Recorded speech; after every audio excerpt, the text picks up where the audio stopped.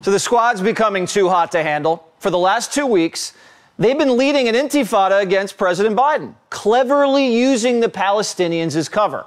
Today, the Hamas caucus set up shop outside the Capitol and called for a ceasefire. Hamas gets a free shot at Israel. Oh, and they accused Joe Biden of wanting them dead. Most America is not with you, Mr. President. Most of America is not with the people that don't want to de-escalate and facilitate a ceasefire. I have residents calling me, telling me, Rashida, the previous president wanted to ban us and probably put us in concentration camps. This one wants us just to die. That's how it feels. Shame on them. Oh, God. So Tlaib, a Palestinian American who flew a Palestinian flag outside her office, threatened to sabotage Joe Biden's re-election.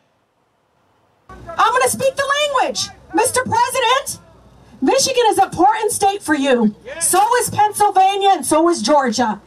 And guess what, Mr. President? We will not forget. Ooh, so the squad is threatening to mobilize minorities and young voters against their own party's president for helping a Democrat ally defeat terrorism. And members of Congress are now calling on leadership to deny intelligence briefings about Israel's war plans to Tlaib. The thought is, I guess, she could be a security risk. And then Omar, who married her brother, actually asked Joe Biden, "What's wrong with you?" Israel has dropped more bombs in the last 10 days than we dropped in a whole year in Afghanistan. Where is your humanity? Where is your outrage? Where is your care for people? What is wrong with you? Oh, dear. So Biden only won the White House because the Democrat base was united. The far left held their breath and yanked the lever. Now, the far left's engaging in open political warfare with the sitting president. And donors are already defunding universities for siding with Hamas.